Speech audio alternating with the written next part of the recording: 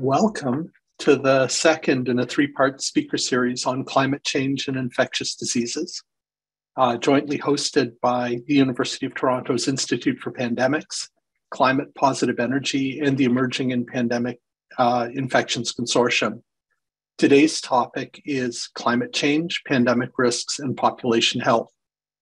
My name is David Fisman. I'm a physician epidemiologist based at the Dalla Lana School of Public Health, and I co-lead the readiness stream at the University of Toronto Institute for Pandemics. Before I introduce our invited speaker, I'd like to acknowledge that this land on which the University of Toronto operates for thousands of years has been the traditional land of the Huron-Wendat, the Seneca, and the Mississaugas of the Credit. Today, this meeting place is still home to many Indigenous people from across Turtle Island, and we are grateful to have the opportunity to work on this land. A couple of housekeeping items. Please use the Q&A function to ask any questions. Given the length of time of the seminar, we may not get to every question asked. The webinar is being recorded, and it will be made available by the three host institutes. And now it's a tremendous pleasure, just go off script for a moment here. I've known our invited speaker for a long time. I've worked with her for a long time, and I think she is a walking, talking embodiment of the ideal of One Health in Canada. It's a tremendous pleasure to introduce her. Our invited speaker, as you all know, is Dr. Amy Greer. She holds a Canada Research Chair in Population Disease Modeling and is an Associate Professor and Director of the Graduate Program in the Department of Population Medicine at University of Guelph.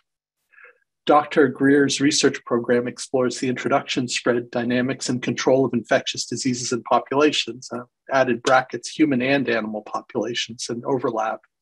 She's an outbreak scientist who communicates evidence to inform decisions, who orients her research investigations into practical application, and works at the interface of research, public health, and veterinary health practice and education. And without further ado, I'll turn it over to Dr. Greer. Thank you so much. I'm going to get my screen up here. Slow to load. All right. Thank you so much for the invitation. This is a wonderful seminar series, and it's a real privilege to have been asked to give kind of the opening talk to set the stage for the panel discussion today. So, when we teach epidemiology and we start working with graduate students, one of the first things that we talk to students about is something called the epidemiological triad. And when we're talking about infectious diseases, what this means is we want to think about three components. We want to think about hosts. That could be humans, that could be animals, could be plants. We want to think about agent, so virus, bacteria, parasite, fungus. And we also want to think about environment, so the environment in which any sort of interactions between these two occur. And when we think about this triad or this triangle where each of the components kind of are at the tip of the triangle, it sort of suggests that they have equal influence. And I kind of like to present it a little bit differently, which is thinking that the agent and the host are variables that are dependent on each other and also on the environment. So what does the environment really have to do with this? So when we think about environment in a public health context, we often think of it as location or geography. The host and the pathogen interact in a hospital setting or in a school setting or in a home. That's where the infection process happens. We don't typically think about ecology and nature and weather. But in the context of emerging infectious diseases, especially those with pandemic potential, which is really the focus of the seminar series, we really need to think very broadly about that environment piece and the inclusion of climate and nature. Humans are currently engaged in lots of behaviors. People are engaged in a lot of behaviors. And these behaviors lead to things like the global loss of biodiversity, deforestation. We're engaged in development of land and the extraction of natural resources. And at the same time, climate change, which is also caused by human behavior, is resulting in quite dramatic changes to the sorts of environmental patterns we see. We see extreme heat events, we see changes to the patterns of precipitation, and all of those things sort of exacerbate what we'll talk about as climate-sensitive infectious diseases. But they also exacerbate one another. So in situations where we have, a warming climate and a reduction in precipitation, that can contribute to additional deforestation as we look to find new places to grow crops, because places where we've previously grown them are no longer really hospitable to be able to do so. So populations of humans and animals really are under significant pressure as a result of climate change that really exacerbates climate-sensitive infectious diseases. And when we talk about climate-sensitive infectious diseases, I really think about them as kind of falling into four major groups. So the first group are like the vector-borne diseases, and these are arthropod transmitted pathogens. So pathogens that are transmitted by mosquitoes and ticks. And climate and changing climate is going to see us start to observe, if we are not already observing them, increases in things like West Nile virus and Lyme disease as a function of changing climate. We're going to talk a little bit about the mechanisms. What we also will start to see is tick-borne endemic diseases in the US, for instance, starting to be detected in Canada as some of those vectors are able to expand their range northward as a result of changing climate. Again, we'll talk a little bit about the mechanisms of that. We also know that in some places, we might expect to see tropical or subtropical infectious diseases that are transmitted by vectors start to occur in places where they haven't been before, because the vectors necessary to transmit them have not been able to survive in cold climates, and then may start to be able to establish local populations which are sufficient for local transmission. And we've seen that in parts of the US, like Florida and Texas, where cases of Zika virus and dengue, upwards of 200 locally acquired cases have been documented. The second group of climate-sensitive diseases are ones that are directly transmitted zoonoses. So these are pathogens that are transmitted between animals and humans, and also from humans to animals. It's important that we recognize that they can go back and forth. Pathogens that are transmitted by animals as a result of changes in their population dynamics. We know that climate, temperature, and precipitation patterns directly influence the survival of some of these populations, especially rodents, and that it can cause kind of these boom and bust cycles of small rodents, which can change the way in which they interact with human populations. Weather patterns cause these changes, which results in geographic and temporal patterns of zoonoses like rabies and brucellosis changing in ways that we haven't seen. We also know that it will likely also result in the observation of pathogens that have not been common in Canada previously, like hantavirus, potentially becoming pathogens that we see more commonly. The third group of climate-sensitive pathogens are those with kind of an environmental component. So these would be pathogens where, changes in temperature or precipitation increase the survival and reproduction of the pathogen in the environment. And we might think about things like fungal pathogens in soil. We also might think about something like Legionella. Legionella causes illness in people. And as we see increased extreme heat events and rely on more air conditioning, for instance, we might expect to see increasing kind of growth of Legionella within some of these systems, which then is associated with outbreaks. The last one is kind of this broad group of pathogens that we call emerging infectious diseases. And these are really the ones that are a function of, when I think about them more as kind of the spillover types of pathogens. And the next panel discussion on this in a few weeks is going to be specifically focused on spillover. So today I'm not going to talk a lot about spillover dynamics, except to say that, the ecology of these systems is changing globally. And that with that, we will likely see continued emergence of novel pathogens around the world And with increased mobility of humans, we will expect to see increased global spread of pathogens and the associated epidemics and pandemics. I'm going to give you a little bit of a case study here because I think that West Nile virus is a really great system to think about a lot of these different components. So West Nile virus is a pathogen that has been in Canada for quite some time. We know that kind of the main component of the disease dynamic is this dynamic between wild bird hosts and the mosquitoes, which are the vector that act to transmit the pathogen between wild birds. And when we think about wild birds and we think about mosquito vectors, we know that there are abiotic and biotic components of their environment that contribute to the ways in which the pathogen is spread, the rate at which it is spread. That includes things like climate, water availability, land use, as well as kind of the biotic components comprised of things like the community composition of the birds themselves within a local area and the way in which the mosquitoes interact with humans as a result of kind of different ways in which the land is used. So I'm going to start by telling you a little bit about a part of this, which is the wild bird piece. West Nile virus affects birds, which is not surprising, and it's transferred to humans by the mosquitoes. But the virus itself is an important threat to bird populations. In fact, many bird species will die as a result of their West Nile virus infection. And over 300 species are able to act as hosts. So you have kind of this constellation of all different sorts of birds.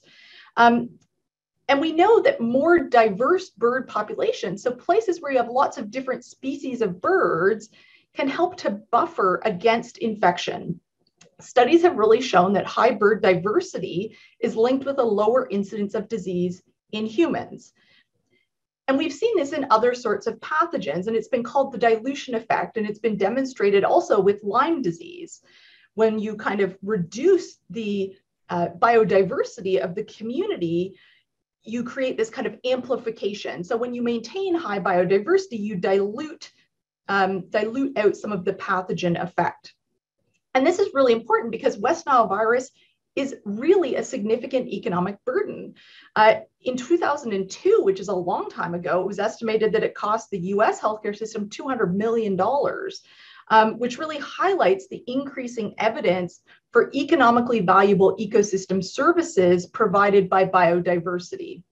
Having lots of different types of birds acts in a way that helps to protect human health. But West Nile virus doesn't just depend on bird diversity. It also requires mosquitoes. And we talked a little bit about the fact that weather patterns play an important role in the population dynamics of mosquitoes. Warmer temperatures and water availability allow mosquitoes to reproduce more quickly and allows them to survive for longer. So what you end up with are larger populations that are around for longer, which creates more and more opportunities for transmission to occur. We also know that under a warming climate, for some pathogens, it also causes a more rapid development of the pathogen in the mosquito itself. And we call that the extrinsic incubation period, which means that the mosquitoes become infectious to others more quickly than they would under a different climatic kind of profile. We also know that range expansion is a huge issue, and we've seen this with ticks, and it's also important for mosquitoes. So this is a figure from a paper that looked at the Canadian prairies. And under the current projection of West Nile virus infection rates, we can see that risk of West Nile virus infection was predominantly concentrated in the southern part of the prairies, and it was quite low, between 0 and 5 per 1,000 population. And what they did is they looked at these 3 different scenarios, cool and wet, kind of an in-between scenario, and then warm and dry, and looked at 3 different time periods looking forward in the future. And what we can see is that even in this early time period, which was 2010 to 2039, which is not that long from now, we see significant changes along this southern edge with increasing rates of West Nile virus being predicted. And as you get into 2040, in kind of 2 of the 3 scenarios, you start to see quite high rates of West Nile virus being predicted across that southern edge as a result of changing climate. And this is important because it means that climate change shifts vulnerability to disease depending on your geography. This is a figure from the Canadian Drought Monitor, which is probably not surprising to a lot of people that many parts of Canada, including the prairie provinces that we were just talking about, are experiencing drought. And a lot of times we don't, we just talked about mosquitoes and water and temperature and how that was associated with risk of vector-borne diseases. And what we might not think of is that drought is also associated with an increased risk of vector-borne disease. So what happens, and we've seen this in the US, in 1999, there was a large outbreak of West Nile virus that was associated with drought. And we would think, well, if water is required for mosquito breeding, like what happens? How does that work?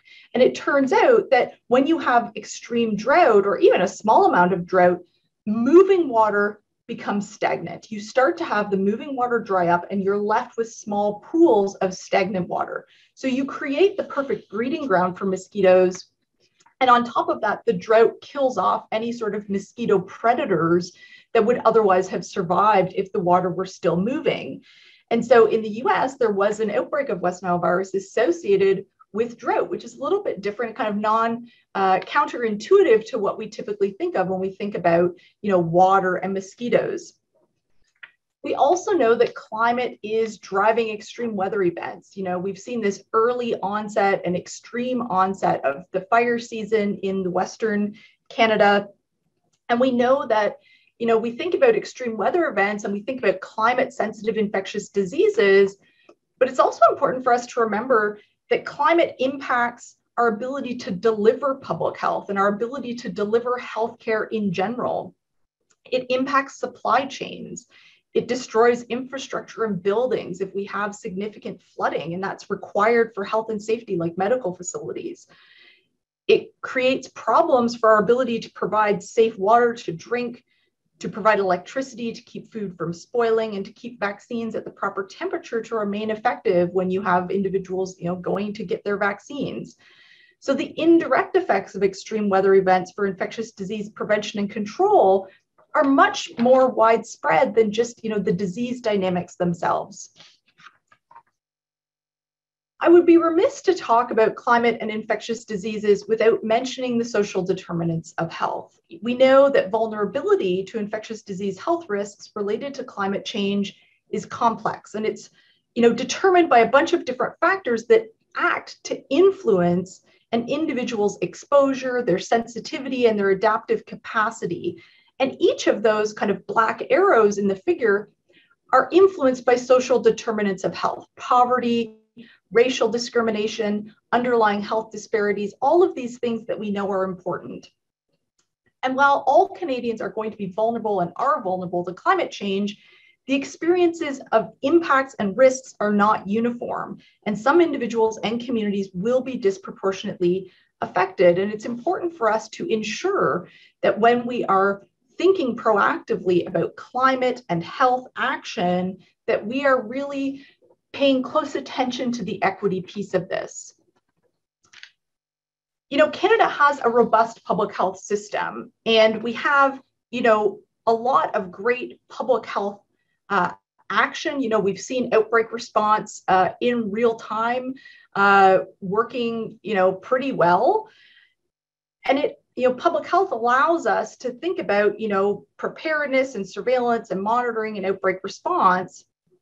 And I would argue that more recently, we also have been thinking a lot about upstream preparedness. So how do we use data to help contribute to modeling, to help us identify, which pathogens are climate sensitive? How will that climate sensitivity impact human health?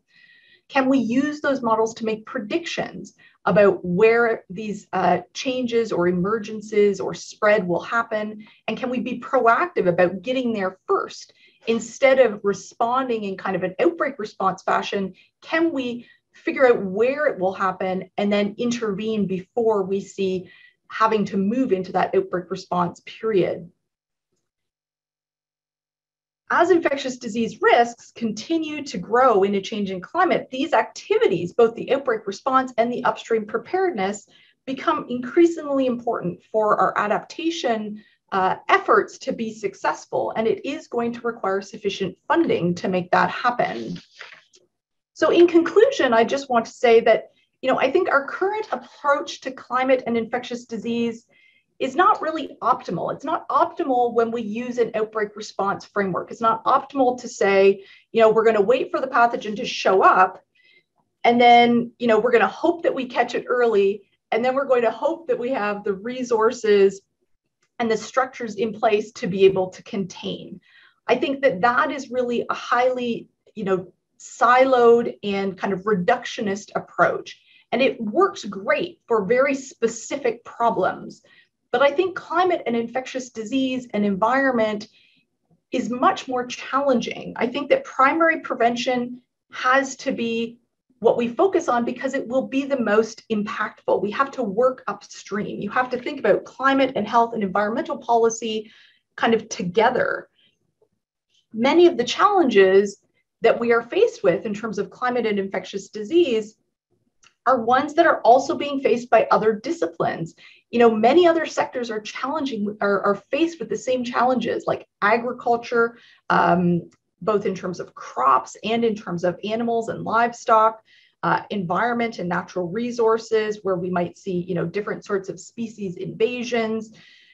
All of these disciplines are challenged with the same struggles and trying to think about how to bring together the skills and the tools in a way that allows us to really leverage the expertise across these different disciplines, which I would argue really roots our response in kind of a robust One Health approach, which provides advantages over kind of this otherwise siloed management of sector-specific risks. It's not the sort of work that a small group of people can kind of do off the side of their desk. We need systematic collaboration between a lot of different disciplines that historically have maybe not worked together or talked to one another when we think about these issues moving forward. And so on that note, I'm going to wrap up, and hopefully I've set the stage sufficiently that we can have a conversation about the next steps and where we're at. I think you've done so very, very ably. Thank you for an excellent presentation. Next, I would like to introduce our moderator for today's panel discussion. We're joined by Kate Allen. Kate is a reporter for the Toronto Star who writes about climate change and the environment. She's been reporting on science for more than 10 years, has covered the COVID-19 pandemic beginning in January 2020, and her work has been nominated for numerous journalism awards. And we're very, very lucky to have her with us. So welcome, Kate. Thank you, David. And thank you, Amy, so much for that fascinating presentation. I always learn so much every time I talk to you or hear from you. Thank you, everybody, for joining us today. As David mentioned, my name is Kate Allen, and I'm a climate change reporter for the Toronto Star. We are very lucky to have a panel with so much expertise today. So let me introduce you to our two other panelists before we dive into a discussion of some of the issues that Amy raised in her talk. And just a reminder to feel free to drop any questions into the Q&A box, and we'll get to as many of them as we can. Okay, so you've met Amy, you've met David. We are also lucky to have Kamran Khan with us today.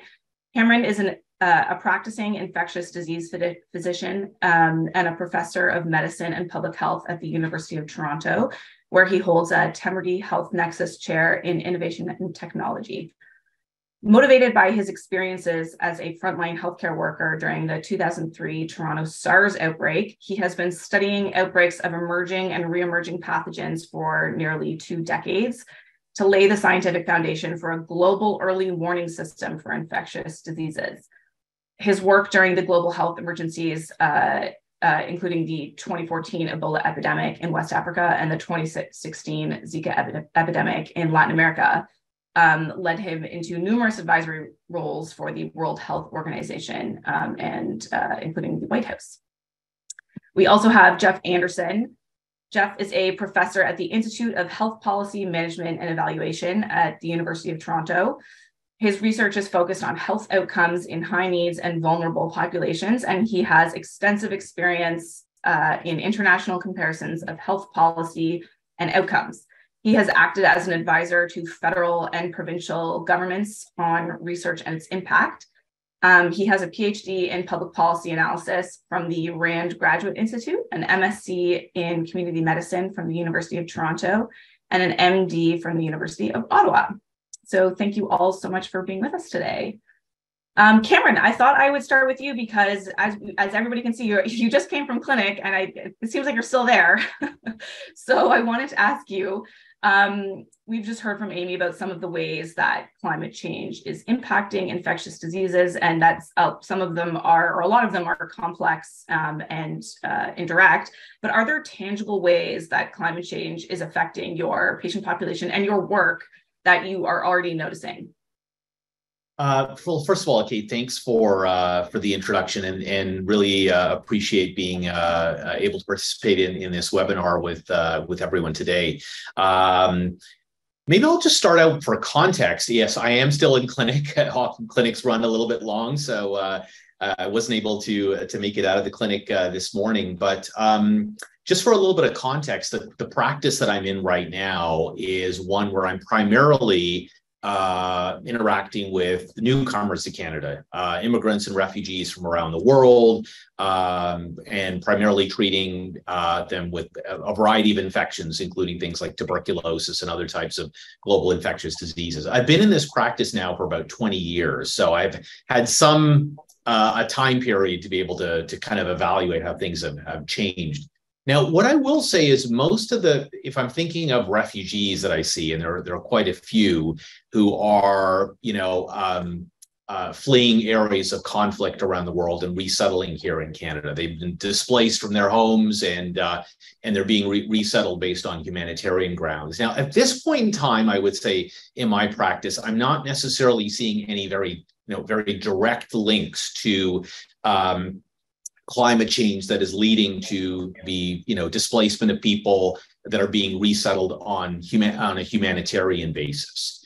But I do think as we look forward, I do think that the relationship between climate change and conflict is going to be something that we see more of going forward. And I suspect that we will see as resources start to become more scarce. I suspect we will see more conflict, which then leads to displacement of populations and ultimately resettlement of people into different parts of the world, including into Canada. So I would say at this point in time, I haven't really seen a very direct relationship between climate change and the patient population that I'm managing today, but maybe in more subtle and indirect ways. But I do anticipate that this is something that this is a challenge that we will be facing more of in the years ahead. And just to drill down into that a little bit, can you elaborate on the links between displacement and resettlement and infectious diseases? Like, how do those interact? So I would say kind of in my 20 years or so in practice, I've seen really two key factors that motivate migration.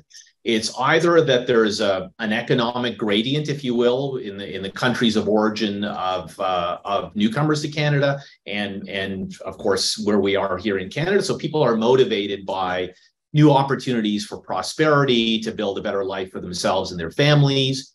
And so that's actually very similar to my own personal story of my family immigrating to Canada.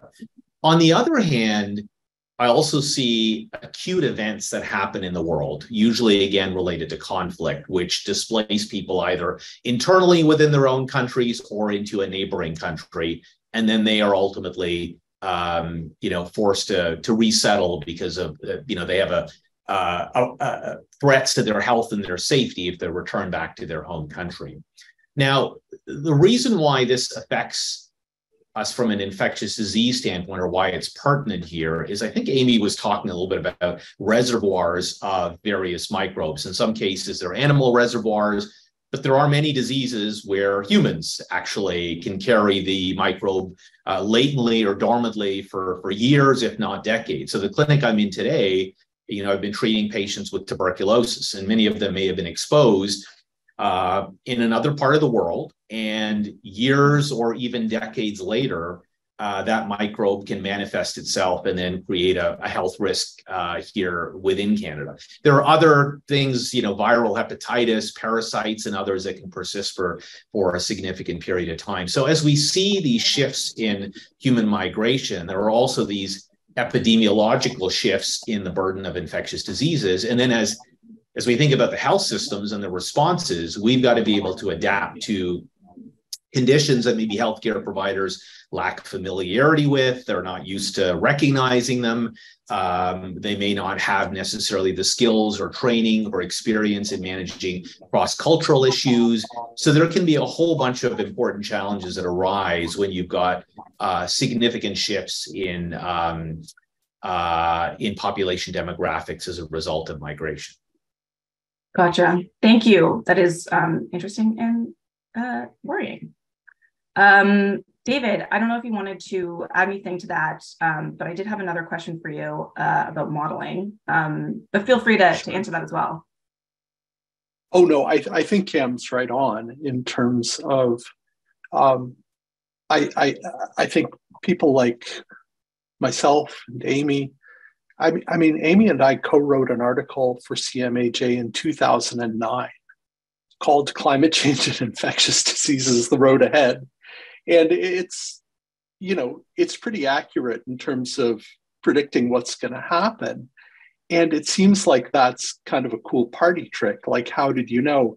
And the fact is, it's not that hard to see this stuff, right? This is not, I mean, some of these relationships are complex, but on the whole, this stuff is not rocket science. We know vector biting rates are a function of nighttime temperature. We know reproduction numbers of infectious diseases spread by vectors are a function of vector biting rates. So, you turn up the temperature, what's going to happen? We know that if you increase the range of vectors, because you increase, when I graduated med school in 1994, the only place we officially had Lyme disease in Canada was Point Pelee. And at this point, I mean, we've had disease spread by the same ticks as far north as Calgary. I know we had a human granulocytic ehrlichiosis case in Calgary about a decade ago. So a lot of this stuff is simply range expansion. It's highly predictable. We talked about what's going to happen with endemic fungal diseases, that those are likely to change. They have. So a lot of this stuff is entirely predictable.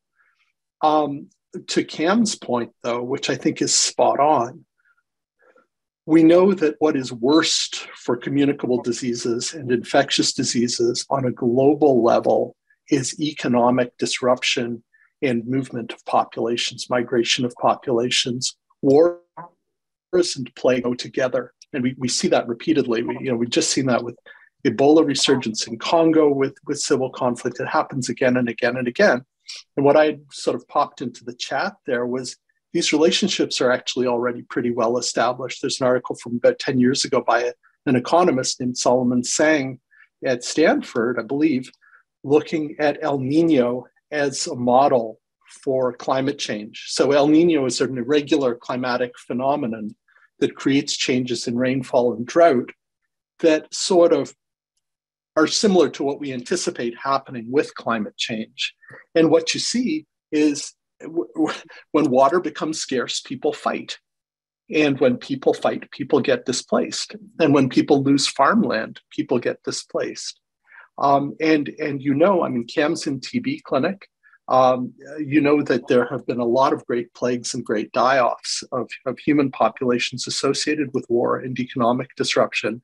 And that, I think, is ultimately going to be the biggest impact of climate change on infectious and communicable diseases, is going to be the disruption of populations and global migration and creation of climate refugees.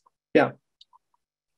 Well, that kind of answers my question, but I still want to ask it because something I hear on my beat all the time is from so many different sources, like from agriculture people, from land and housing people, is that climate change is injecting so much uncertainty into the future, and we know things are going to change, but we don't know exactly how.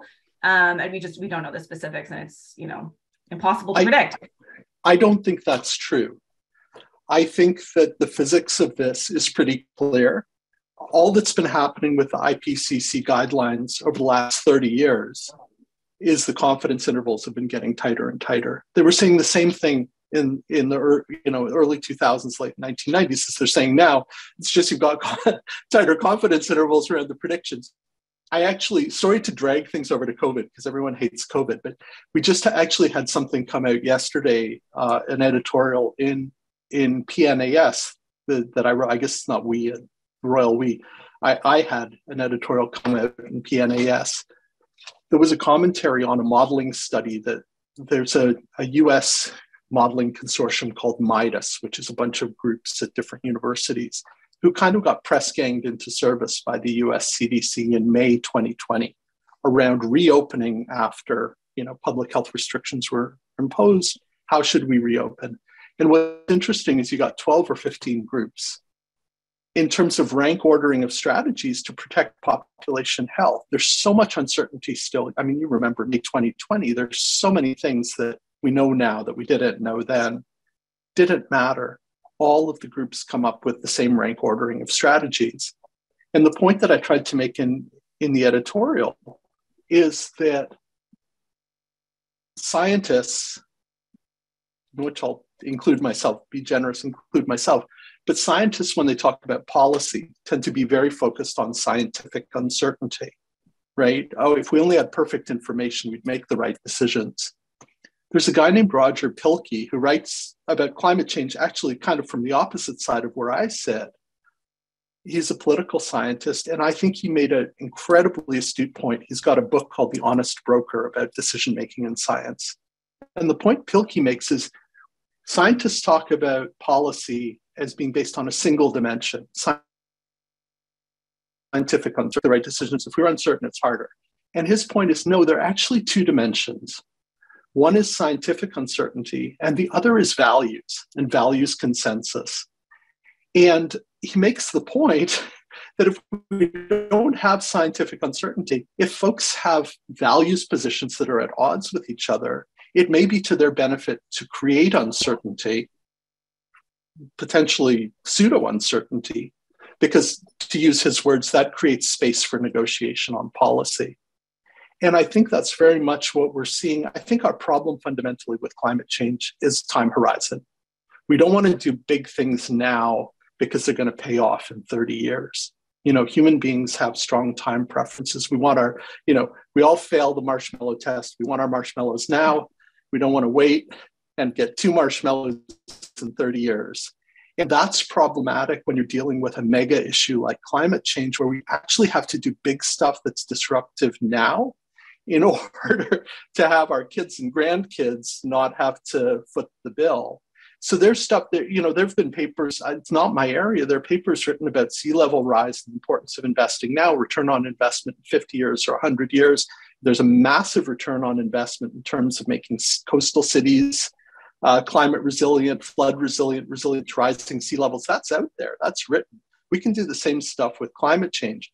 The difficulty is that when that hits the policy sausage maker, there are a lot of folks who are not going to like to do things in the short term that are disruptive, that impact, you know, their businesses, that impact how they make their money to solve a problem that's going to be 30 years from now. And I think that's fundamentally what it comes down to, is we've got values disconnects in terms of, you know, do it now, do it later, and whose wallet is going to get hit. Mm-hmm. I have a question. I could talk all day about uncertainty, but in the interest of time, I have a question for Geoff, and then I have an audience question. I'm going to start with Amy, unless Amy, you have anything you want to add first to anything that's been said so far. Or yeah, I wanted to follow up just on David's comment, because that was one of the things I wanted to say. You know, I put together my talk and I put it together fresh this week. And then, to be honest, I thought to myself, boy, I feel like I gave this exact same talk in 2007. And, you know, I think we can't use more data and less uncertainty as a continued excuse to not act. Like, I think we're we're at the point where, I love data, I love models, I love to do research, but I think we know a lot. Like, I don't think that we can continue to just say more data, more surveillance, less uncertainty, and then we'll decide what to do. Like, I think we know what we need to do. Is just tough to do it. Yeah. Okay. I want to come back to that. First, though, Geoff, so we know that the impacts of climate change are not being felt equally. And we also know that the impacts of infectious diseases, including this pandemic, are not equal. Can you talk a little bit about how those inequalities overlap? And, do they just overlap, or do they, for lack of a better term, supercharge each other? Well, thanks, Amy, for the question. Let me provide a little context at the beginning, if you don't mind. So I think it'll help set this in a bit more clear what I'm trying to get across. So the slide that Amy started with listed climate change, pandemic risk, and population health as related topics. And my entry into this panel was originally on sort of the climate change side. So I work on sort of a climate positive healthcare and a resilient healthcare system. And that's my link to the climate positive energy partners in this. I'm also part of the Institute for Pandemics. Like David, I lead one of the themes there. And the theme I lead is recovery. And that recovery has a real focus on inequities. And that leads me to the third theme, which is population health. And I'm trying to set this up by saying that the biggest question in population health, the one that is being plaguing us for the last 30 years, and is the simple question is why some people are healthy and some are not. And it's really interesting to look at the history of the thinking about that a lot of the really innovative thinking about this came from Canadians, Bob Evans in particular out in BC. I was lucky enough to work with him in the last century, and more recently with John Frank. So the question about why some people are healthy and others are not is really fundamentally linked to this issue of what creates health. And one of the first principles that those folks came up with is that it's the importance of context. So the individual characteristics of people are really important. Your genome's important. Your gut biome is important. But what's really, I think, really important is your context. Where you live, your social context, your economic context, your cultural context. Those have a huge impact on health. So that's kind of the first principle, right? The idea that there's something more than the individual, something more in your genome and your biome that causes health. It's your context. And this is going to get us into this notion of inequity. So that sort of as you start to think about that, you realize that the interplay between the specific characteristics like the virus and the individual and the community is complicated. But that this context is really, really important. That the notion that some people are healthy and others are not is in large part, the inequities are in large part driven by social inequities. Like I come from a very privileged background. I wouldn't have gotten all that education that you listed if I didn't come from a privileged background. But I'm really interested in this fundamental question of why, what is the interaction between that? And one thing I can tell you with certainty is that virtually every disease that we look at, there's always a gradient. The people that are disadvantaged socially and materially always do worse. And you can see that with climate change. I mean, it's obvious when you think about the impacts of climate change and heat and smoke. It affects poor people more than rich people. It affects people that live in poor housing more than people that live in good housing. The pandemic played out in spades for that. I'm sure you, Kate, that was one of the big themes is, oh my gosh, this isn't affecting people equally. It's not like a virus that doesn't treat people different. It treated people hugely different, right? The outcomes were hugely differently across those. So the notion around this is the idea that fundamental to these health inequities and to people's health is the notion of their social and environment, where they sit in society. So this also leads to something that I think is important for us to think about. Amy mentioned upstream effects. I think the fundamental upstream thing that we need to look at is making our society resilient by addressing those issues around social inequities, material and social deprivation, making sure people have jobs, they live in safe places, they are able to get social support. So I think the common lens for all pandemics is inequities. And to get back to your question about the compounding effect, this is like the worst thing you can imagine for poor people. The climate change isn't caused by them. They didn't produce most of the carbon, right? But the impact is on them. So that those are the people who are going to get affected. And the same thing is going to happen with the pandemics that come out of climate change. It's going to affect poor people more than it's going to affect rich people. It's going to affect isolated people more than integrated people. So that's my main concern. I think that's the thing that keeps me up at night is like, we gotta start thinking of the cause of causes around these things. I get the point. There's insects biting people, but the bigger context is the environment that we all live in. So I hope that addresses your question. It was a bit of a polemic, but. No, it does. Yeah. And one thing I noticed when I moved from the pandemic beat to the climate change beat is that I was basically on the same beat. I just switched global crises. So much of it was so many of the themes were the same. Which is a distressing realization. I want to get to some audience questions just because I've got my eye on the clock. And Amy, I think you'd be a great person to tackle this first.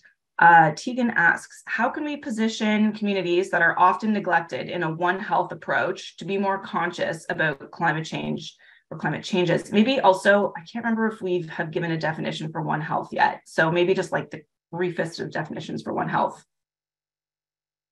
Yeah, okay. So I mean, in general, I mean, sure, there are lots of definitions of One Health, but I think broadly what we're talking about is an understanding of the fact that there is interconnectedness, that we can't really treat human infectious diseases without thinking about the animal and kind of agricultural setting. We can't think about the environment, that really the complexity comes from the interface of all of those different pieces. And there's no simple kind of solution, right? Because the pot is very muddy in the middle because there's so many different things.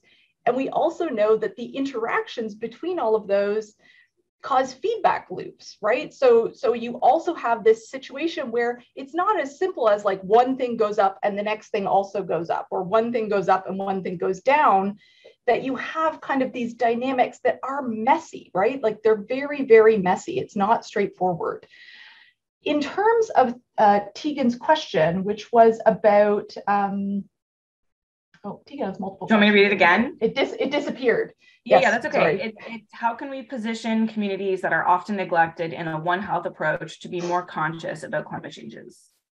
Yeah, I think that one of the things is that we need to engage people in local communities. Like I do think that there is, we kind of have been using this top-down approach whereby we try to think like at this high level, how do we get all of these big players together and get them to, work together to come up with policies and plans. And then we can kind of like put those on top of people and say, here's what you will do.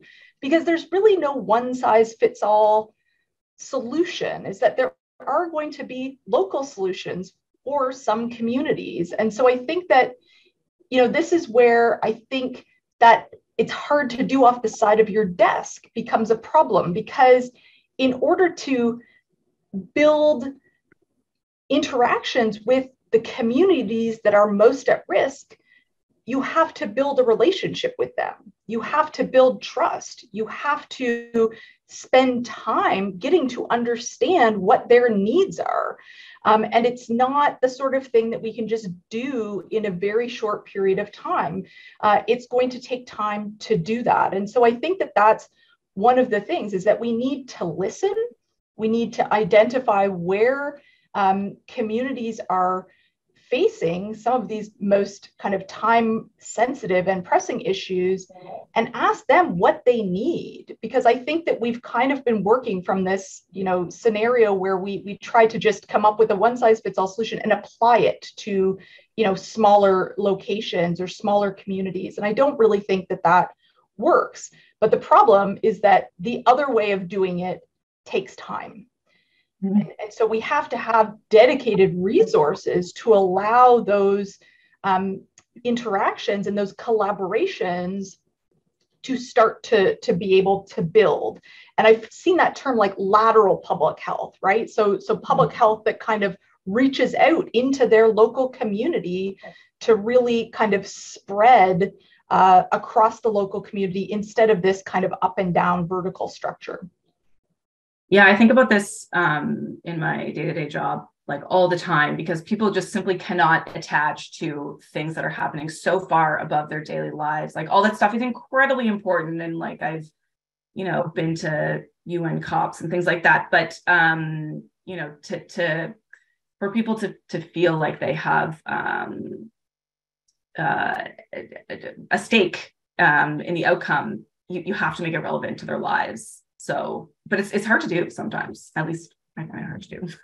I don't know if people have responses to that as well, but I'm also going to throw out another audience question because we're getting close to the end of our time, which is, what models are currently being used to forecast the future public health threat / risk environment?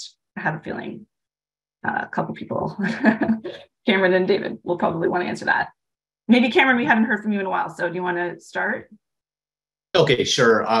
Maybe I'll keep my remarks fairly short because I'm mindful of time, but maybe just I'll share one example of some of the work that we've been doing at BlueDot, really, and taking climate change models and intersecting the suitability of vectors. And we talked a little bit about the geographic expansion and the range of diseases. You know, I often talk about we're going to have to redraw the world's maps. We're going to have to redraw many of the world's infectious disease maps as well in the process.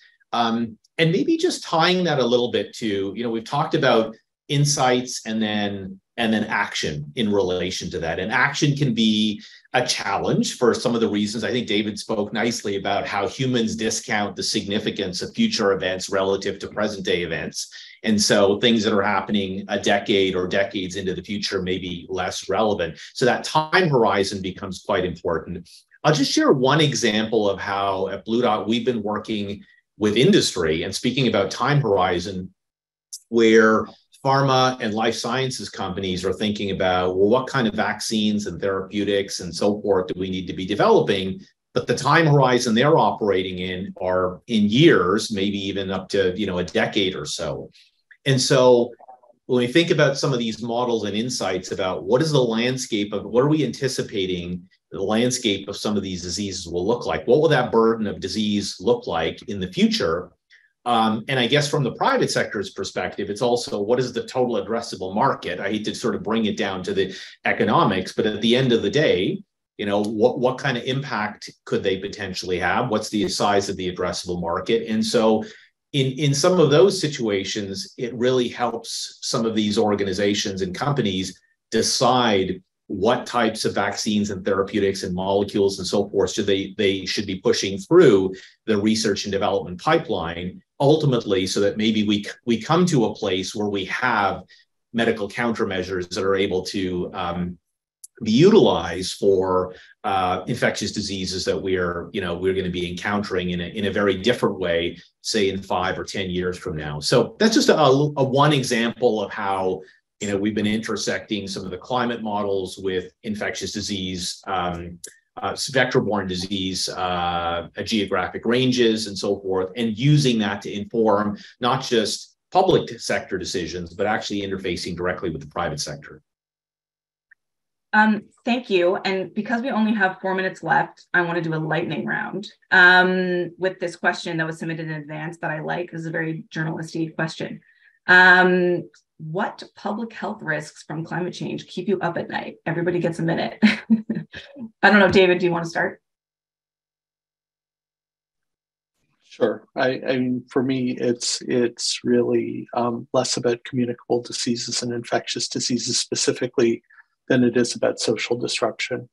I don't think that people really get what we're talking about here over the next couple of decades in terms of a substantial global rise in temperature. I think it will create tremendous chaos, tremendous discord, and tremendous conflict. Communicable diseases and infectious diseases will be part of that, but it's much bigger than communicable and infectious diseases. Geoff, did you want to? Well, I'll just pick up on what I think David just said, is that my sense is that the inequities that are going to be driven by this, like who gets sick, who is hit by climate change, is going to drive this conflict. And we can only see inequities growing and growing, and inequities are going to be a cause of conflict. And I think we just need to start to deal with this root cause stuff about dealing with social inequities. Kamran? Yes, I'll just go back to mass migration events, and it really picks up on David's point about social disruption.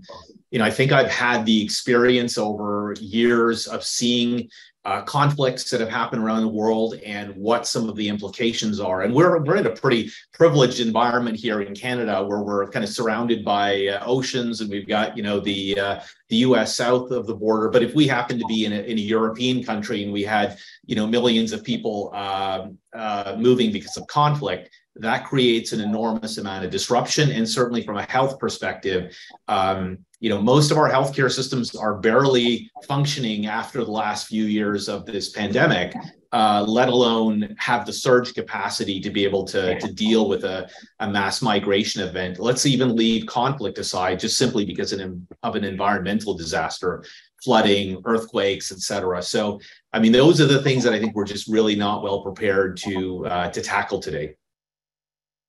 And the last word to our invited speaker, Amy. Yeah, I mean, I agree. I think for me, it's conflict and it's human suffering, right? Like I think that, you know, nobody wants people to suffer, and human suffering is enhanced by all of the inequity that we see in the world. And I really fear that with climate change, you know, that will just continue to grow. And so for me, that's really the part that keeps me up at night. Yeah. Okay. Thank you, everybody, so much for your thoughts and your expertise. The next and last of the speaker series is going to be held on June 27th at noon, just like this one. And the topic of that one is climate change and zoonotic spillovers. And our keynote speaker is Dr. Samira Mubareka, and I will be moderating that one as well. So we hope to see you there.